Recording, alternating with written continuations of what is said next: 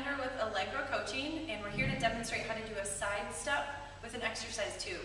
Laura's going to demonstrate with an exercise tube. She stands right in the center of it with both feet and takes the handles above her hips.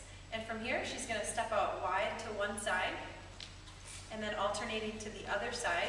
She's working her hips and her glutes. Make sure you keep your legs straight.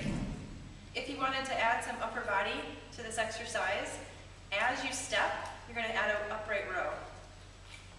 So her elbows come up really high, higher than the wrist, and she's working the top of the shoulders.